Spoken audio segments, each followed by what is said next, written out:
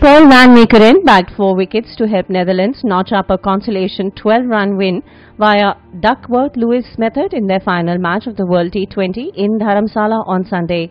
Invited to bat in the inconsequential group tie, the Dutch openers had to wait for more than 2.5 hours to take to the field, with the rain-affected game reduced to 6 overs a side.